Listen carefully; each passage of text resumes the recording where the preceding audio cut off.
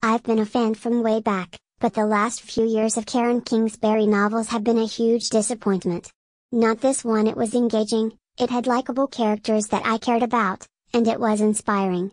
Even though I have been /am a bit over her characters always being celebrities, star athletes, Hollywood actors, etc. in this particular book, the fact that a main character was a star athlete was incidental to the main plot line.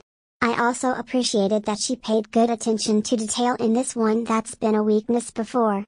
For example, in the first Angels Walking, she described the ballpark that the San Francisco Giants play in as Giants Stadium.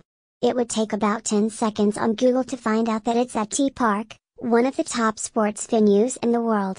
But in this one, she was precise about landmarks in LA and knew that the Dodgers go to spring training the first couple weeks of February, that pitchers and catchers report first, that they train in Glendale, Arizona, and that they play at Camelback Ranch.